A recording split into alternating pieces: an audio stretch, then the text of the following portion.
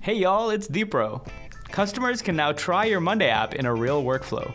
We call it the app demo experience. It lets users see what makes your app special quickly and without friction. Users can explore your app's capabilities, play with sample data, and get familiar with your app all without connecting their account or asking an admin to install. Here's how it works. When a user opens your app in the Monday App Marketplace, they will see a button to start a demo. When they click that button, they'll be able to try the app in a temporary workspace.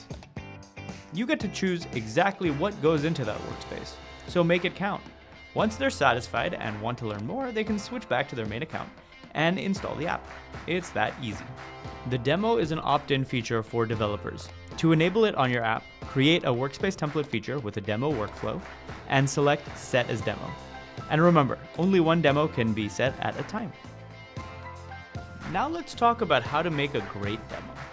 A good demo showcases the main value of your app. I'm going to use the classic CRM workflow to make the app accessible to sales teams. The demo should also show your app in action without any configuration. I'm going to add some sample data that shows my app's reporting capabilities.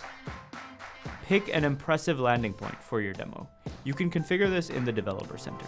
For this, I'm going to select a dashboard to show my app's reporting at a glance. And finally, test your demo before releasing it. Open the Template Center, add your workspace template, and make sure everything looks good. And that's it. For more tips, subscribe to the Monday App Developer channel and join our community.